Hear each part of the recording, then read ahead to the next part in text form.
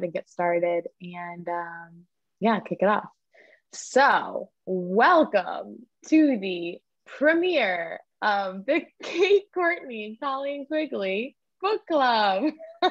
We did it. We're doing it. Oh no, Alexi Pappas is in the waiting room. That's weird.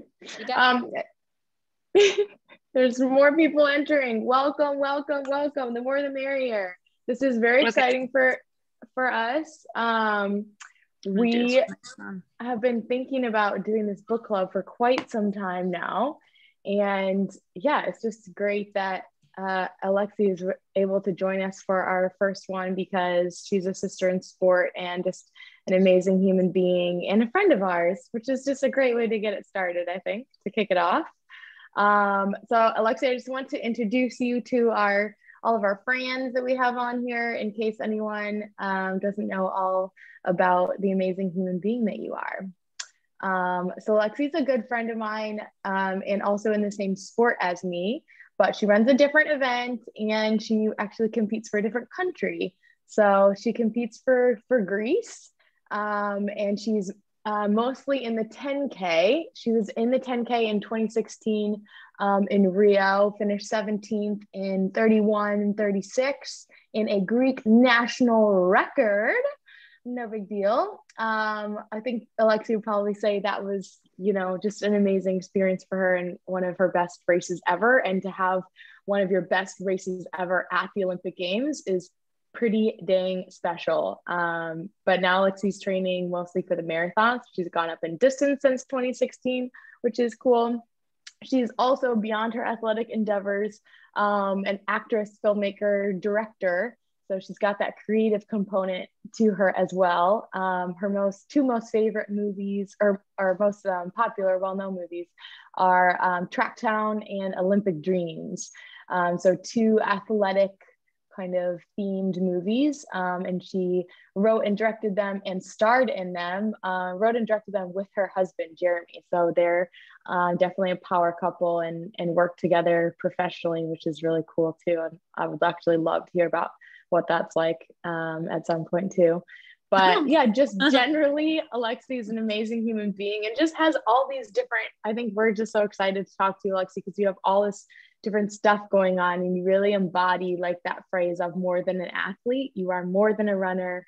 You are more than just even a filmmaker, an actress. You just have so much going on and are inspirational to so many people, men and women, boys and girls, like whoever you are. I think you can relate to a lot of the things that Alexi talks about in her book, which is still more people are joining. Her book is Bravey. If you guys haven't read Bravey yet, Kate and I are both avid fans.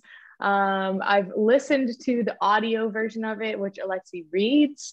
The foreword is by Maya Rudolph, and she reads the foreword, which is really cool.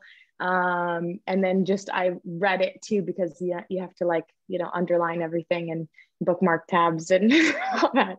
So if you haven't read Bravey yet, it's everywhere. You can just Google it. It's everywhere. And this is her new book. So this is what we are going to talk about today. Oh my gosh, and there's still more people. Bravey 2 days ago. So this is like perfect timing. Fresh. Lexi, I don't know you personally, but I am a huge fan. I am a little outside the running world. I'm a cyclist, but I really admire what you guys do, especially because I don't think I can make it under an 8-minute mile these days. So it is really great to connect with you guys. One of the things I'm most excited about is just having 3 women in sport at the top of their sport, at the top of their game, who I believe still have a lot to learn from each other. And I learned so much from your book. And, I think I have questions now as an athlete about my career now and where I am, but also, there's some questions that I'm asking, like for the little girl in me and for, that I would have asked you at the beginning of my career. And I think whenever we get, female athletes together, I think there's a lot of kind of great cross-pollination and learning that can happen at every stage. Yeah, absolutely. I'm so pumped to be here with you both. I mean, I know we'll all see each other in person someday, but this is truly an honor And so I'm super happy to be here with you and this huge group of people who I hope hang out They're with us growing too. I'm gonna keep trying adding new people as we go because they keep popping up. But do they have to have your permission? Yeah, I thought that I said no, like they just pop on, but that might not be a thing for Zoom because of like safety or something. So I have to like keep like admitting them in, which is super annoying, but I'm gonna try and do it without you guys noticing. Okay, let's just jump right in. The first thing we want to talk to you about is, I mean, mental health in general is kind of seems, it's a little bit faddy right now. Like everyone's talking about mental health, which is like the coolest fad I think I could probably think of, that, you know, people all of a sudden, everyone wants to talk about mental health. Like everybody wants to discuss it. Everyone wants to know what people's thoughts are on it. Everyone wants to know what you're doing for your mental health. And I feel like at this point, anyone who's like not talking about it or acts like it's not part of their game or acts like it's not important or it doesn't bother them is like, it's uncool now. Which it used to be like the opposite, right? If you talked about your mental health, you were weak and you had problems and it's like embarrassing. And now it's, you know, it's like the exact opposite, which is cool.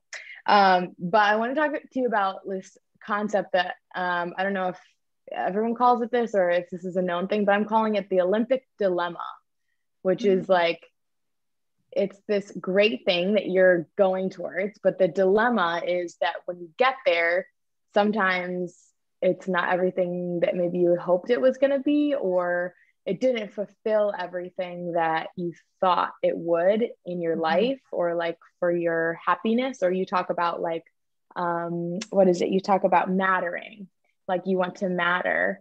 And if you get to the games and do that thing that you thought was going to make you matter, and then all of a sudden you realize that like, no matter what you achieve, no matter what success you get, like it doesn't fill that void of wanting to matter. And I think that's just something a lot of people, but specifically since all of us are like in sport and striving for this like Olympic dream, something that we all can kind of relate to or like kind of understand. And I think it's interesting because Kate hasn't, you know, gotten to that point yet. She's still like driving towards that. She hasn't gotten to the point where you're like at the Olympics and then afterwards you're like, what now? What do I do now?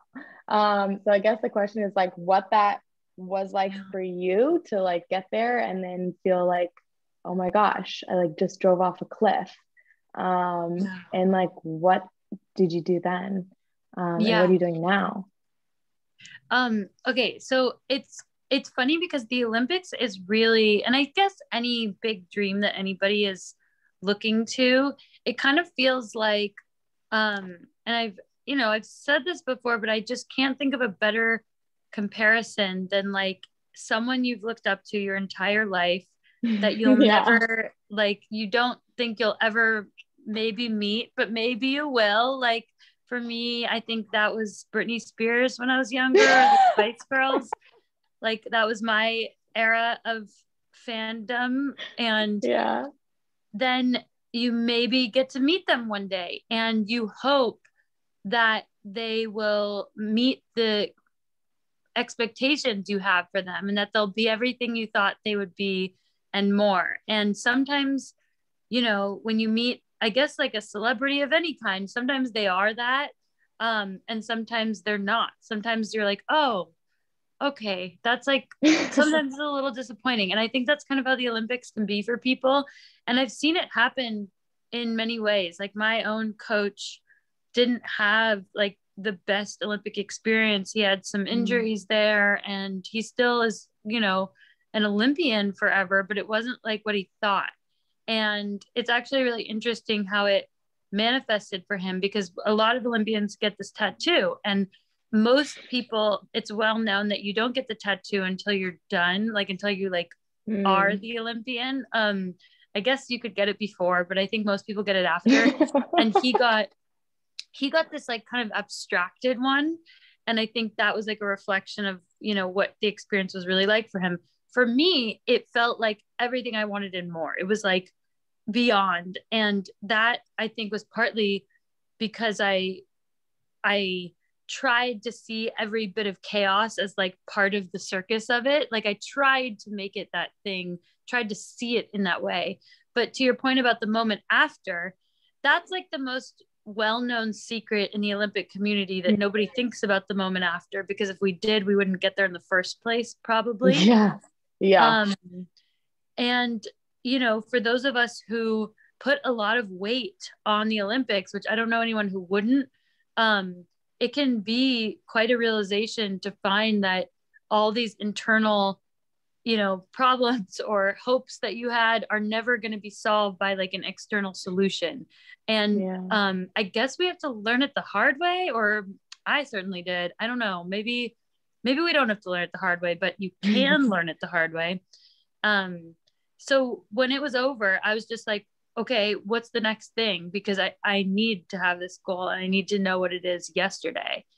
And that wasn't very smart, because there's like an adrenal fatigue associated with chasing any big dream.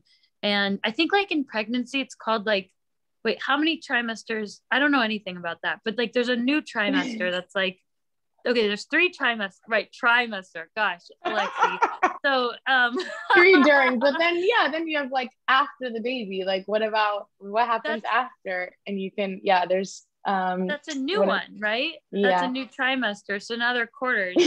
And maybe we need that for like any big dream, where there's a moment of respect for that period afterwards, and we're allowed to just like pause. And I'm even thinking about that for the book. Like my book was like a kind of Olympics for me. And so I'm trying to respect that now, you know, just like your movies too, like after the movie came out and it was like the premiere to like, now it's over. And then you're like, well, like I was working so hard towards that, and it's going great. It went great. It was a huge success, but like, what do I do now? Well, and I could totally see that.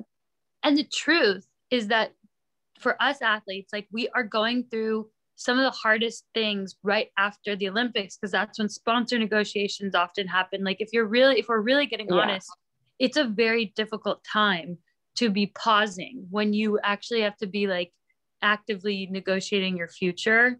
So I don't know. I mean, what was the experience like for you, Colleen, with Rio and afterwards, you know, like what did it?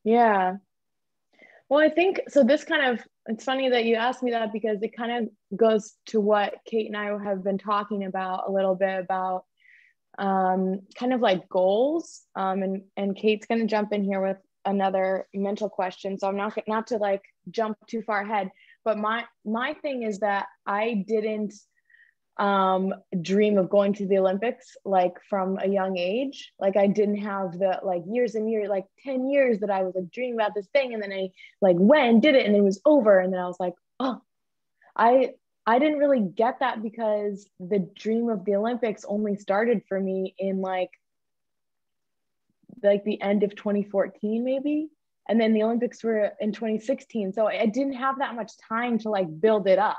Like I still really effing wanted to go to the Olympics. Like, don't get me wrong. I would have been devastated if I didn't get to go, or I probably would have been pretty devastated if I felt like I like embarrassed myself at the Olympics or something. But, you know, I wouldn't say that I had the performance of my lifetime the way that you did, but I did okay. Like I didn't embarrass myself, made the final, and I was the second US runner to finish behind Emma Coburn, who I was never going to beat, you know, at that time. So I don't know. I just didn't, I don't think I got that, because I had so few expectations about what it was going to be like, and about what I was going to feel like, and about how it was going to go. But I also had a different experience, because like my team didn't stay in the Olympic Village, which looking back was like kind of unfortunate, because I missed that whole part of the experience. And like when I watched Olympic Dreams, I was so freaking into that movie, because I was like, it gave me like a behind the scenes into what the Olympic Village was like. And even though I had been to the Olympics, I hadn't experienced that, which was really kind of weird and like sad. But we were staying in a hotel that was close to where the United States was using a practice track at like some like Air Force base. And so we stayed at a hotel that was like a 5-minute drive from there, whereas the Olympic Village was like an hour drive from there. And so my coach didn't want us driving back and forth on the bus like 2 hours a day in the car just to get to practice, because we were at the games for like a week before we competed. So he didn't want us to do that. So we stayed at a hotel, and we actually didn't come into Rio until a week before. So we missed the opening ceremonies. Didn't get to do that. I didn't know all this. Yeah. So I don't know. I think we talked about a few months ago, I was on a run with the Bowerman Babes, and sometimes in long runs, we get in these really, we ask questions and we get in these discussions, and Shelby threw out the question, what is one thing that you, if you could go back in your life, that you would legitimately change? You know, it's like, there's so many things happen in your life that you wouldn't change, because it's like, it was bad, but it formed who I am today. And so I would never change that, even though it was shitty, you know? And I said, you know, the one thing that I wish I would change is that I would have gone to the opening ceremonies. I would have stayed in the Village, because you never know if you're going to make the team again. Like, you know, something could happen. I could get injured, or just, you know, like have a stomach flu or something and never make the team again. And then I would have never experienced that. So that is definitely one regret. And I think something that I will do differently the next time around. But I do feel really lucky in that I didn't feel like I went off the cliff afterwards. Like, I kind of had such low expectations of like what it was going to be like, that I just kind of took it all in stride and like, oh, okay, this is what we're doing. Like, this is how it is. And then it was over, and I was like, okay. I was like, okay, what do I do next? Like, I just didn't really have it that time. But I'm more conscious of it than ever for this time around, because now I've been working towards it for the last now 5 years, and it means a lot more to me, and I have bigger expectations for myself this time. So now I have like a mental coach, and I do a lot of work on my mental health really consciously. So I hope that even though there's more pressure and more expectations and more lead up to it, I hope that I can avoid that like Olympic dilemma again this time around. Well, just that you know that it exists means that you're more equipped to handle it, I think. True. Right? I had never heard of it before. Kate, is that something that you like are aware of? Yeah, I was super curious to hear a little bit about, I've listened, it's like been Alexi Pappas time right now. You're on a lot of the podcasts I listen to. I just read your book. One of the things that I love that you talk about is really incorporating mental health and mental maintenance and prehab and all of these kind of preventative pieces into your training. Like, if it was just a piece of training. And I think for me, that's seeing my sports psychologist and, trying to be aware of it. But I wonder if you could go back, like, is there anything you would have done, or if you would give yourself advice going into the Olympics that would have helped you be more equipped to deal with that? Because I know, as you say, like, we can't think about after, because we have to be focused on getting to that moment and getting to that goal. But I do wonder, are there things that you would incorporate into your training? Are there ways that you would approach it differently that wouldn't take away from the goal, but that would equip you to deal with that moment? Yeah. I mean, what I love is that you're not saying that the goal itself is the problem. And I think that has been like a turn of thought that like I think some of the discussion around mental health is like blaming the institution or blaming the goal itself. And I truly don't think that having big dreams or big goals is the problem. I think it's just our preparation for it. And I think that's an important thing to say, because otherwise people might, if we say like post-Olympic depression, people might be like, the Olympics is an evil thing and we should, and it's not. That's a great point. We should be prepared from childhood to have a different vocabulary about mental health, so that, for me, I just think like, it's honestly so wild to me now, because I can't unknow the things I know now, but I like can't believe how much I didn't know then. And I think sometimes we feel that way about things in life, where we're like, what, like, and hopefully we look back and we're like, how adorable that you thought X, Y, or Z, and you lived to tell this tale and you had the lessons.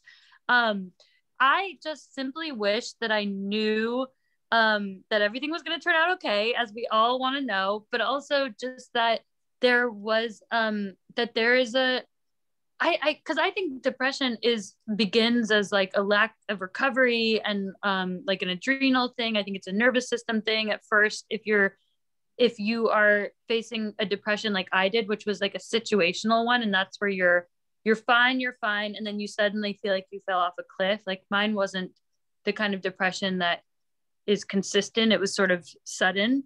And so I just wish that I'd known that there was adrenal fatigue and that that's just like body recovery and that it could come back. And I also just simply wish that I knew that my brain, whatever, was a body part, you know, and it could get injured. I love that quote.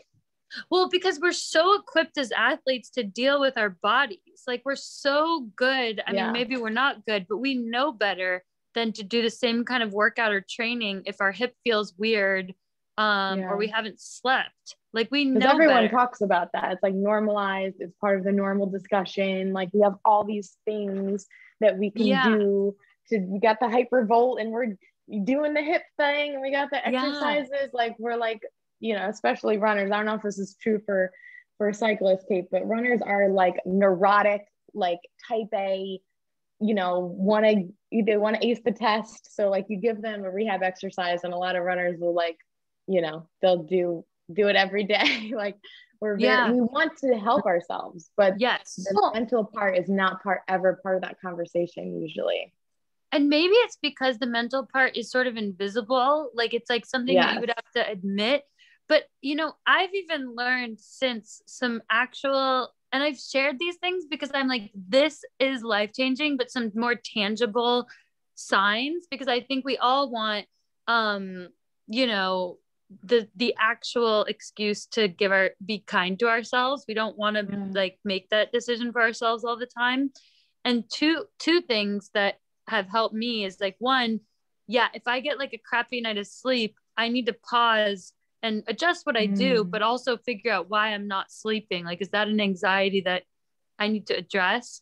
But two, this face thing, I don't even know if I've told you this, Colleen, but I've said it before on a podcast and I just have to share it again here because it's like so useful. Yeah, tell. I want to know.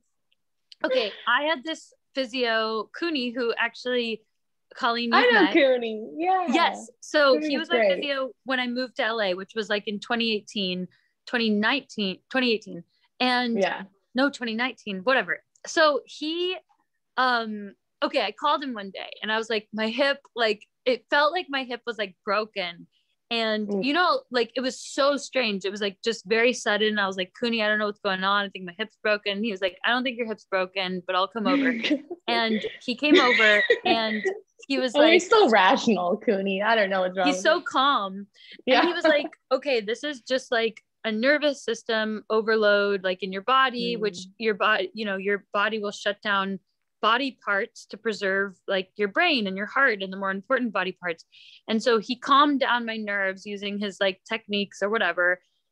And then he was like, Alexi, like, did you notice anything on your face earlier this week? And I was like, well, I don't know why you're asking about my face, because I'm talking about my hip. And he was like, well, listen, you have the most nerves in your face, your hands, and your stomach. And that's why when you're nervous, your stomach gets all weird. Yeah. But when you're overloaded, the first signs often come up on your face. And I was like, you know what? Earlier this week, I had like this very unusual, like red splotch on my face. And like, for me, the Greek goddess that I am, that is very unusual. And so, and he was like, okay. So like, I love that you said that. You know, I have good skin. And so he was like, that is for you unusual for your face. And that came first. Yeah. And so he was like, usually when you're going to have a nervous system overload, which like starts as something in your face, hands, or stomach, then it might extend to shut down one of your body parts and you think your hip is broken. And eventually it might become depression or something like that. But the idea was that basically, or it might become an injury in your body. And so he was basically like, look, I want you to pay closer attention to your face. And when I thought back to injuries I'd had, And when I talked to teammates, like I talked to Abby D'Agostino, and she was like, oh yeah, like she remembered getting like a cold sore or like an eye twitch or like, you know, and so Ooh, now the eye twitch. I get that sometimes. My eye will start twitching. that's a day off, Colleen. Okay. Oh so my gosh. no, wow. seriously. So now, and for me, this should have, oh, sorry. This is like so life-changing because you can curse on our podcast. We have encourage it. So now, like if I get like a big pimple, for me, that's unusual. Like for someone else. And so it's all personal to you. But I think paying attention to your face is really helpful because we want like a physical sign to help us. And it's been so like when I have something on my face, Jeremy and I are like, it's time to like adjust, you know? So I'm literally writing this down. It might save like the rest of like your life, you know? A breakout is not just a breakout. Yeah. It's interesting to think about that. I think there's an indicator of that with mental health as well. Cause you know, you talked about the hip. I feel like I'm the person who, you know, I have a tiny little, like not even soreness yet, but something feels off and you like ring the alarms. You're calling your PT. You've got like panic. And I'm always like, it doesn't hurt yet, but it will. Like, this is going to be a problem. And I remember when I started working with my sports psychologist and I had these blocks, it was like my first year pro. I went from training 15 to 18 hours a week to like over 20 every week. And when I had time off, like it was awful. Like I hated days off and it was just horrible and I'd feel so bad. And it was really emotionally challenging for me. And she explained it to me as like, you're depleting your body of its, like you're depleting your body. We all kind of understand that, but you're also depleting your brain of dopamine. Like you are depleted and you have to recover. And she helped me kind of understand that like you almost are like expecting these times that you're going to feel bad and preparing to deal with them and recognize them as a sign you really need that rest and you really need to take it easy on yourself. And I think if we, you know, it's kind of like the pimple on your face, like when you're not sleeping well, when you're not, when you're feeling emotional in workouts, for me, like it's all indicators that something's not clicking or something needs rest and reparation, not only physically, but on the mental side as well. Yeah. Wait, that's a big one for me too. Now you say that emotional in workouts, that's usually a sign that like, I'm over the edge. Like, you know, like I shouldn't be feeling like I need to cry doing tempo. Like that's ridiculous. Or I'm about to be on my period. It could be either one. Yeah. It's so hard though too, because sometimes like you go to the well with workouts, but I feel like, you know, when those are like the well workouts, and like I had some like pretty emotional workouts that weren't like the bad kind. They were like the good kind, but maybe we just have to learn. Tell us more about the difference between bad emotional workouts and good emotional workouts. I think the good kind are like, well, I can't think of a good emotional workout that I've had since before Rio, to be honest. But it was like when Ian was my coach, this guy who was an Olympian himself, and he could do workouts with me.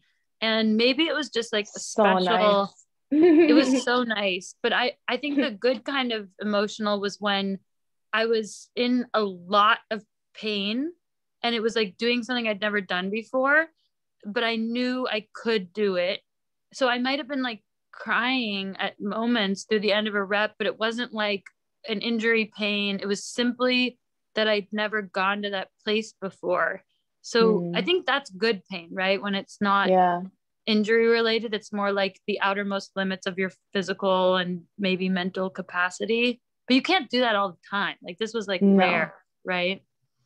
And I think that actually is really a reflection of coaching as well. I think because in those moments you're pushing and you trust can do it. And I think there's probably a feeling of like being on track. I know for me, that's something like when I feel like I'm about to do something amazing and I'm on track with my goals and my coach believes I can do it, that it may be emotional, but it's the good kind. I think when expecting something from yourself that you're not able to do, that can be the bad kind. For example, like you were talking about tempo, like if you go out and you're not at your limit. You're like supposed to do an easy day and it feels like the hardest thing in the world. That's totally, I feel like that's a different kind of physical pain, but also like emotionally the processing is different. Yeah. Like you're not even hitting your splits and it feels way harder than it should. And you're like, should be able to do this. And I'm exhausted. And that's, and then you get frustrated and then tight and then it gets worse. Like that's the bad, that's definitely the bad kind. I was asking Alexi, because I was like, usually if I'm having, like, I can't think of a time where I was like good emotions in a workout where I'm like emotional. Usually in my good workouts, I'm just calm and like, it's cool. Hard, but like I'm in the flow state, I'm like, it almost feels easy because it's just all like clicking. And then I'm like, whoa, that's a good day and I'm running faster than I expected to, or I'm like the splits that I'm running the splits I'm supposed to be running, but they feel easy. And it feels like I could do this all day if I wanted to. Like, that's my, I love those That's days. the best feeling in the world. That is like, maybe that's like why we play our sports still. Cause you just like want that feeling. You crave it. Just want that feeling. It's the best feeling. Well, that kind of actually is a good transition. That's a good goal to have, is to have those days. And I wanted to talk to you a little bit about goal setting. It's an interesting topic. It's something that I'm part of this organization or community, I guess you would call it, called Voice in Sport. Kate's been on their podcast too. Have you been on the Voice in Sport podcast yet, Alexi? Yes. You have too. Okay. Yeah. They're amazing. Just a great organization. And they do some mentoring. And one of the things I talked to some of the girls on the platform as a mentor is about, oh, hi, Monty. Hey, sorry for our intruder. Not at all. We all three have dogs. Pi's in the other room sleeping. And Alexi has a little Bernini in her house. I sent her to the dog park with 5 Bernini. Good choice. Well, sorry. So goal setting is really important with these young girls because, it's important for a few reasons. They usually have big goals. A lot of them do already have big goals, and it's more a matter of like figuring out how to break down their big goals into like I talk to them about like, you have this big goal that's at the top of your tree. And then you have like kind of medium-sized, you might have like 3 or 4 medium-sized goals. And then off of each one of those medium-sized goals, you might have 2 or 3 or 4 small goals. And instead of thinking every day when you wake up about your big goal, it's too much. It's not like manageable. So what can you do today? Well, today you work on small goals until they create medium-sized goals, which eventually create your big goal. But I was wondering from you about goal setting. I've heard you talk about how you don't make goals for yourself for more than a year in advance, which when I heard that, I was like, whoa, like, I don't know. I thought you would be thinking further in the future than that. But I think it was really cool because you had said like, I almost like can't make goals like big enough for my future self that would be appropriate for my, my future self 2, 3, 4 years down the line, because I could set a goal and it wouldn't be big enough, or maybe I've kind of changed courses a little bit and then, it doesn't apply anymore. So I love that you said that you like make a goal that's maximum a year in advance, but I just love to hear more about how you approach goal setting and maybe advice that you give others for how to set goals and how to kind of manage expectations around big goals, and maybe how they can take those bite-sized steps to get to where they want to go. Yeah. Well, okay. I think the reason what I chase beyond the 1 year goal is more like a feeling, rather than like a tangible, and it's more, I don't know, it's more ephemeral. It's not like a concrete thing. And I think that's only because if I were to set concrete goals for more than a year in advance, I do think we can sell ourselves short, or we can psych ourselves out. Like it can be, I think we often outgrow ourselves within a year, and we can can surprise ourselves. So it just hasn't been very useful to me to think beyond a year, for a number of reasons. Yeah. And then, so I love the idea of these like bite-sized, tangible, like I can accomplish a task every day type goals that you talk about. And I've really admired, you know, like your habit tracker that you yeah, share like with habits people. are those little goals. Yeah, there are things you can literally check the boxes off of, and like we need those things because the goal itself we can't control whether we get or not. Like that's the truth, right? We cannot control whether we get the big goal, but we can control whether we set ourselves up to be able to check those boxes every day, and those need to be checkable boxes, right? Otherwise, what are we like literally doing with our time? And I think what's super important is like giving ourselves a period of time to be like in the incubator of any given North Star that we're chasing at that time. Because the most heartbreaking thing is when we see somebody who has a goal, like maybe it's a race coming up or something like that, and then they question the goal in like the middle of the incubator, like in the middle of a workout that's going not so well. And you're like, well, that's not the time to question the goal itself. So I think more than anything, to give ourselves like intervals of time where we don't question the goal itself. We're just in the whatever visualization. Like I think about a little chicken incubator or like a crock pot or like a stew or like whatever it is. You have to be in there cooking some of the time. You can't just like be deciding what to cook all the time, right? So I think the most important thing is that we allow ourselves the grace to be in that bubbling stew, knowing that sometimes the stew looks like it's like cooking, sometimes it looks a little static, like that. And that's the rule of thirds that I talk about like we're not supposed to feel good every single day. Yeah. And that's normal. And so I guess to answer your question, it's just like, I love your habit tracker because it gives you those tasks that you know you can do. And I think, I don't know, I think something I admire about you is that you take your dreams seriously.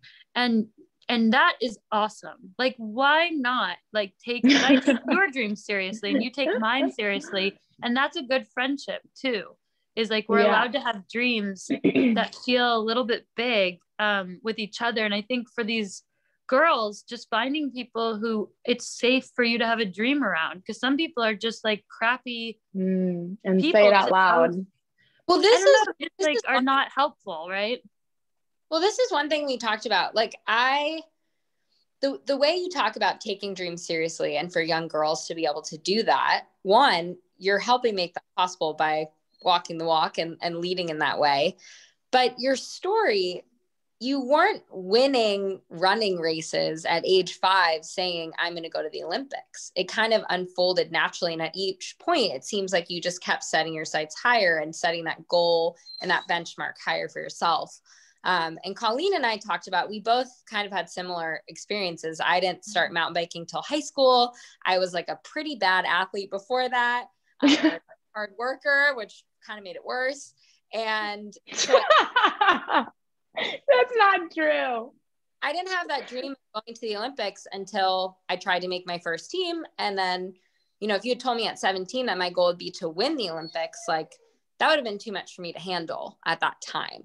So what advice do you give to young girls now that come to you and say, okay, I want to be you, I want to do what you're doing, and allow them to take that goal seriously, but also to have this like appreciation for the process and be able to have some of the experiences we had where we didn't take it as seriously. And I went to college and I went to parties as a freshman and I didn't train 20 hours a week. And I, you know, was able to leave space almost for this unexpected goal to arise. Yeah. Well, probably that we have to like, I think our goal should always be like manifesting. This is going to sound so esoteric, but like manifesting the like greatest version of ourselves in any given moment. And like, yes, like freshman year of college, I too went to parties and I didn't know. Yeah. And I met my husband, like I met my husband at a party. So it's like, these things like are not for nothing, right? Like, Yeah. Yeah. So like and so I think like one, manifesting the greatest version of yourself is something that you can answer to yourself about like what feels alluring to you at the moment. But if you have big dreams, that's wonderful. But in any given phase of your life, it should always be the goal. The goal should always be to try your best, not to be the best, because you can't control that, but you can control your try, and to just set your own personal improve as a person, meaning like PR is like a thing we use in running. And it's like, you want to just be better than you were last time, yesterday, last race, whatever.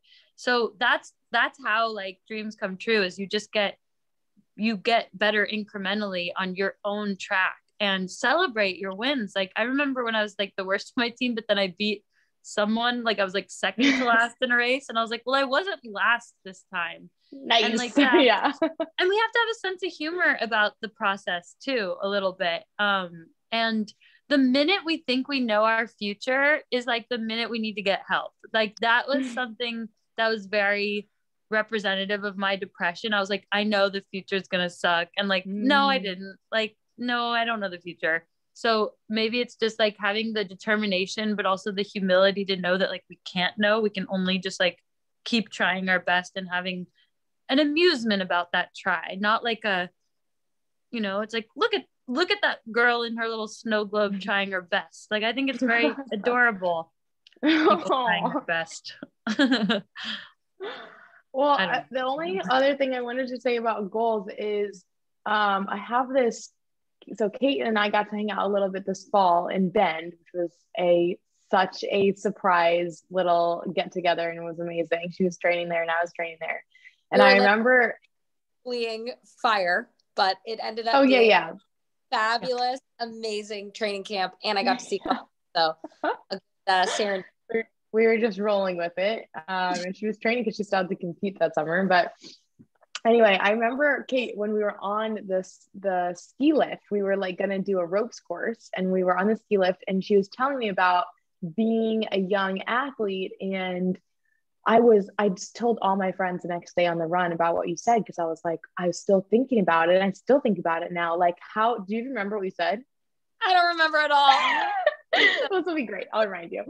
So she was telling me about being a young athlete, and the way that she would approach racing.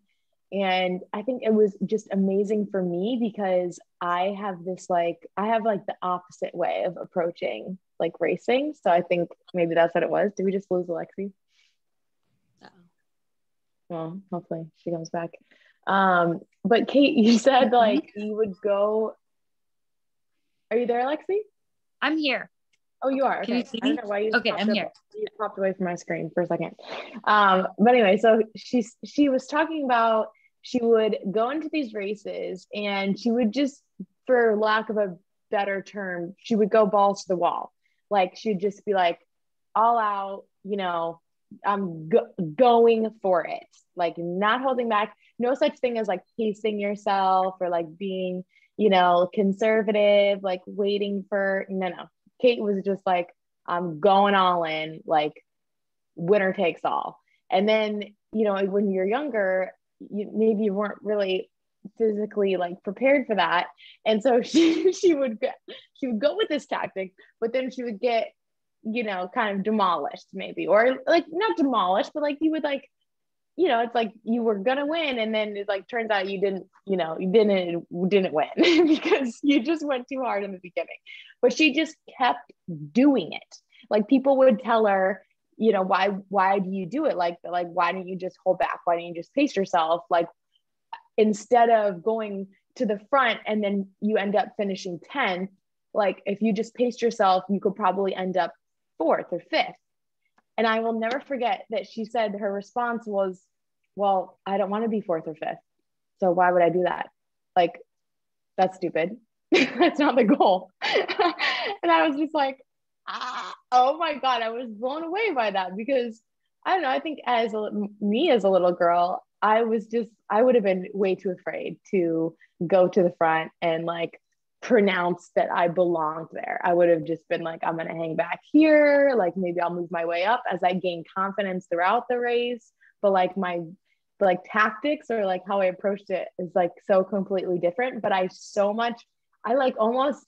so much admire that I like wish that I was that confident. And I think that's something that I work with my mental coach about, is building that confidence, or just having that mentality of like, so what if I fail? So what if I, go from the front and like act like I belong there, and then I end up losing? Like, whatever. And having more of a, effort mentality of, I'm just going to try anyway, even if it doesn't work out. And I just love that with goals in general, with like all your goals, because I think I make my goals too small. Like my boyfriend has actually been the biggest advocate of this, of telling me that my goals are too small, because I want to set goals that like I think I can actually achieve, rather than setting goals that I'm like, I might not be able to achieve that. Like, I'd rather set the goal to be fourth, because I know I can probably be fourth, rather than set the goal of being first. And then what happens if I'm seventh? Like, oh no, then it's so embarrassing or something.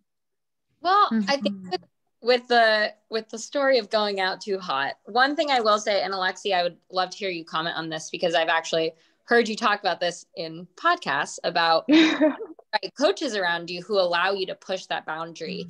And as I transitioned to being a professional, I was in these races where I'd never finished in the top 10. I'd never placed at the front, and I wanted to be able to win. And I had a coach in high school who would say, you went out too hard. You did this wrong. Like, you need to pace yourself. You need to aim more realistically. And when I changed coaches, his response was completely different. And he'd say, you need to go out with the front girls and figure out what it takes to be there. And then you're not going to be able to do it. And my job is to make you able to do it. And we're going to work together to make you able to do what it takes to stay there. So it was like partially, having the guts to try. But I think for me, I have, more been in the Colleen small goal boat of not thinking that's possible for me. And it took this coach to allow me to see that possibility, and to feel like I wasn't alone in pushing my hardest, and having someone that would help me get the most out of that experience. Yeah. Oh, I love this. I love all of this. Well, I'm also wondering, Colleen, I think it's so exciting that you're shifting some of like your dynamics and your training and your coaching and all this stuff. And you've talked about it enough that you don't need to share about it, but and you can, but I also just think it's exciting to think about what that kind of like diversity in your training is going to bring you on start lines, because you don't lose anything that you have learned or gained from where you were. You only gain, I think, from where you're headed, Yeah. And it's exciting. Yeah, I really appreciate that. And Alexi has been such a good role model for me, a role model and support system, somebody who, what did you say the other day? You just, the word you used, the cold call. Like, she'll just cold call me sometimes. I love the cold call, which is great. Yeah. But just to check in, because she knows that like, yeah, going through a change in sponsor and a change in coach and a change in team, like it's all kind of scary and new and different. And, kind of, I'm like in between two different worlds right now. Or I'm less in between. I feel like I've kind of bridged the gap a bit, but it takes time. And yeah, it's definitely difficult, but I think I'm getting new tools, like different things that I think I used to kind of wish that I had, or used to complain about. And now I have kind of adjusted. I wouldn't say I like lost things, but like there's always upsides and downsides to any situation. And so like one thing that I don't have anymore is that built-in training system of training partners, like 10 people who are just there every day for me to run with, that I don't have to, think about or ask them to be at the workout, or like we're all doing the same thing. And that's just like built into my old system. And I don't have that anymore, but I have like a totally different support system. And like, we're totally out of time, but I wanted to talk to you about like support systems too, and how important that is, because none of us are ever doing this alone. Even if we feel like we are, sometimes it's not true. There's so many people in our system, in our solar system, who you want to, want to be there to help support you in so many different ways, whether that's like your physical coach, like your running, cycling coach, or your mental coach, or your, physiotherapist, or your acupuncturist, or your chiropractor, or your massage therapist, or, like all those body work people, but also like family and friends and people in, like, I call both of you gals sisters in sport. You have sisters in sport and your sport and in different sports. And I feel like I have a lot of those people, as well as people who are not in the sport, or not in they're athletes in the way that they use their bodies, but they're not like professional athletes, who are also in my support system. And so, yeah, it's been like a really big transition, but I think all for the best, and definitely feel, those relationships and that support system is going to be more important, than ever. Whenever things get hard or challenging, that's when you lean on those people, more than ever.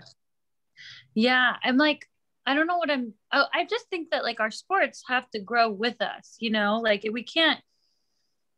we're just not Peter Pans, and we don't need to be, or like, we don't need to be the same thing forever. And I think, it can be terrifying to make the shift, because you're like, we could try to stay in Neverland, and there are benefits to I that. really like that.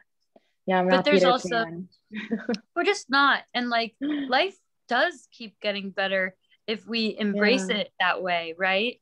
And it is fun. I don't know. It is fun to think about how we can grow and how our sport can grow with us. And in terms of the like support networks, I think one of the coolest things that we realize is that it's like a two-way street, where there are some, like even the idea of mentorship, I think that word seems to be a word that's passive, where it's like you give mentorship and you receive it kind of passively. And I think you could think about support as that way too. But I think at its best, we actually could reach for mentorship, or we can reach for support.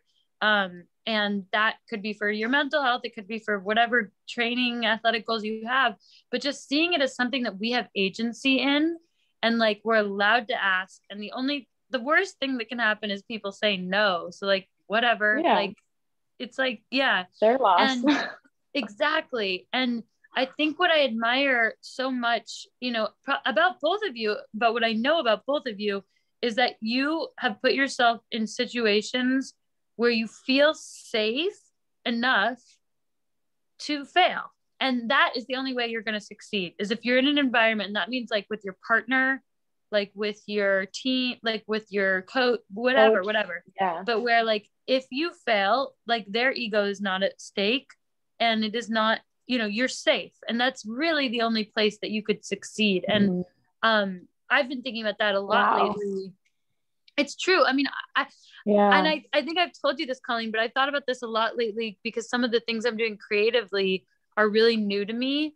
And if I felt nervous, like I wasn't allowed to fail, then I would just be so stunted, like we have to feel safe enough to fail, and we will inevitably be able to succeed in that, that kind of soil. I don't know. I was like, are we plants? Are we like, do we start out as like a bunch of strawberries in a strawberry field, and then you like move it to like the bigger, I don't know. You have like a little seedling in one of those little, like you have like one of these things, and then it grows to a bigger plant, and then you get a pot for it. And then eventually the pot goes out into the garden, and it can be strong enough to withstand, the nature, basically. And then you start a pesto business. Anyway, this is important to me. I think this conversation, because it goes beyond like the typical, like this is satellite teammateship that everybody's witnessing here. Like none of us are teammates in the traditional sense. It's satellite teammateship. And I think that's the most important kind, because that's the kind that will keep you company when you are alone, like in your house, wondering, like you get to have it all the time, because it's an energy and it's like a vibration that's supporting you. And, I think that is so generous. And it's something that I'm actively like asking to continue to be a part of with you both, because I need it. you know? Yeah, same. Yeah, I love that you came up with that, satellite teammates. And yeah, Kate is one of my satellite teammates too. Even we're not, you don't have to be in the same sport to be satellite teammates, because we're all like, we all embody that like more than an athlete, you know, mentality of like, I'm doing more than just running. Like this is about more than running in circles and jumping over things and splashing in water. Like that's like the basics of what I do, but it's, you know, it means so much more to me than that. And so that translates to other sports and other people and other walks of life and like other, yeah, women, men, like other people so easily. Because it's about more than just running. Yeah, I feel that way about your book as well. And I think I've had an interesting time thinking about this during COVID, when racing has been postponed or canceled completely. And I think I realized that a lot of things in my life that have been celebrated have been things I've done. Like there's a period of time you like win a race and then you celebrate it and you know it's over and you enjoy it and you make the most of that experience and then you move on. And right now, Alexi, like I think the moment you're having with this book, with, you know, all the podcasts and all of these exciting opportunities, like it is a moment. It's like winning a race. You're winning a race right now. Yes. But I think something that makes it really special is that you're being celebrated for who you are. And that's what I think I feel when I connect with other female athletes, is it's a celebration of who you are as a person in the context of what you do, but not necessarily anything that you do or have done or a box you've checked or a thing that is like, has a timer on it for how long you're going to celebrate. And so I think maybe, I don't know if you have any other questions, Colleen, but one good, maybe last question is, go for it. Alexi, like what is coming up next for you? Because I think we all see you having this moment and there's so many amazing things you're doing right now, but a lot of your messaging is that like, there's always an unexpected positive thing around the corner and that life is going to get better and be exciting. And there's going to be more opportunities in the future. So what's up next? Yeah. Okay. This question is so like, okay, I'll tell you, but I also think because somebody asked me recently, no, it's not even that. It's that somebody asked me recently, like what they can do to support like someone like after the Olympics so that they don't get post-Olympic depression or this and that. And I literally told them, just don't ask them what's next. Because I think like, no, I'm going to answer this and I'm good. Like, we're going to talk about it and all this stuff. But I was like, I think that like part of the problem is that we like are so accustomed to answering that question the minute we've accomplished something. Like the post-race interview is always like, what's next? And like, everything is always what's next. And I do think like, I'm not like upset. I'm just saying, I do think that like at sometimes, you know, it's a problematic question in some ways. However, I'll tell you what's next. Because I know. And like, whatever, but like, you know what I mean about that question where like, we are asked that a lot. A lot. Yeah. For me though, I feel like there can be a nuance to it. And I'm sorry if I No. I didn't bring that up to be like controversial. I just wanted to say it. Like the Olympics have been my greatest goal for the last 4 years. And I mean, my goal is to win a medal at the Olympics. Like it's a big thing. Like I know if I'm on track, if I'm going to succeed or not, it's going to be over at a certain point. And when people ask what's next, I don't think of like a race I'm looking forward to. I think about planning my wedding, and it's going to be the next year. Like there's going to be something great coming up. And so the thing for you right now could be that you get to take a break, or that you have more time. And I mean, I think you're more busy probably, but like I go on vacation. I'll take responsibility no, it's my responsibility to not give you another Olympic type answer or whatever. I get that. No, that's good, because we're not going to stop getting asked the question. So maybe what you're saying is like, that question's probably not going away. It's just how we answer it needs to come from a place that feels, you know, whatever. More holistic, a more holistic response, not just like just athletic. Yeah. Okay. So my answer is, well, we are shooting a movie soon. and I'm really excited about it. It's like a small but exciting movie with a bunch of comedy types from some shows you've all seen. I am we bought a house, and so I'm kind of just like trying to enjoy that new environment and really move in. It's funny because now I'm like, give the answers that are not the accomplishments. I'm training. I'm training, but I didn't race at all in December, January. I mean, Kate is in your head now, Alexi. She's in there. Well, because she's right that like it's not it's not anyone else's problem to like not ask that question. It's my problem to like make sure it doesn't get to me in that way. So she's right. Okay. I'm gonna race eventually, but I'm not sure when. I'm hoping this spring. So like the Olympics is still on my mind. I just have to figure out what races are possible and what's happening. So I'm still like trying to navigate that, as I think we all are, but that's still happening. And yeah, there's some fun, like creative stuff. It's basically just trying to like keep growing, and some television stuff, which is like different than movies. So it's like trying a new event. I'm trying a new event creatively, and I'm trying to master one event athletically, which I still am not best friends with the marathon, but we'll get there. Does anyone ever best friends with the marathon? I feel like it's such a love-hate relationship for everyone who's ever done it. I don't know. Yeah, I don't know. I've never done one, so I have no idea. Some people love it. I mean, I loved the 10K. So like, I know you can love events. Do you still love the steeple? You love it. I still love the steeple. Sometimes the steeple is like that friend who like you hang out with a ton, but then sometimes when you haven't seen her for a while, like you hang out with her again and like she like slaps you in the face.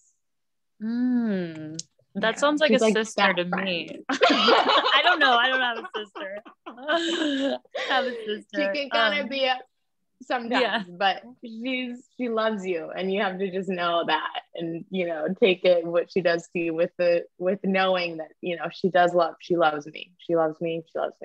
But yeah. That's amazing. Oh my gosh. Well, I can't wait to meet you, Kate. I will meet you in person. And I'm so excited. We have to have a post-COVID hangout. Yeah. I want to go on it's something so stupid. I want to go on like a vacation that has like the ability to run and train, but also like it's vacation. Does that make me officially 30 years old? That is not stupid at all. That sounds great. Like one of those vacations you can get up and do like an amazing like run, and then you have like this beautiful breakfast spread waiting for you when you get back, and then you spend the rest of the day on the beach. Yeah, like one that's not training camp, because those camps can feel like that, but one that's like a little bit more vacation oriented. Yeah. Great, we'll do it. Well, I'll start scouting spots. I'll let you know. What's up next? Vacation. That's my jam. Well, thank you so much for being our first guest for our book club podcast webinar series. Alexi. That's a wonderful thing. We just need to like figure out a name for it and stuff. So we're working on it. But your book was, I've said it a million times, but I'm gonna say it again. It was beautiful and it's so well done. And just you're an amazing person, and we really appreciate you. Thank you. I'm so grateful. You know I am. I love you both. And we're all teammates now. That is like teammates forever. Yeah. Thank you everyone who joined. And it's recording. So after this is over, I'm going to figure out where it goes. It goes to the cloud somewhere. So I'm going to find it from the cloud, and then I'm going to get it, and then I'm going to put it on Instagram or YouTube or something. So look out for that. It's first time over here. I'm figuring out the Zoom webinar thing, but we're gonna post it so everyone who missed it, you can share it with your friends and watch it whenever you'd like. But thank you, Alexi. Thank you. Kiss those Oregon clouds for me. I miss them. I will. Have a great night, everybody. All right. Bye, guys. Thank you. Bye.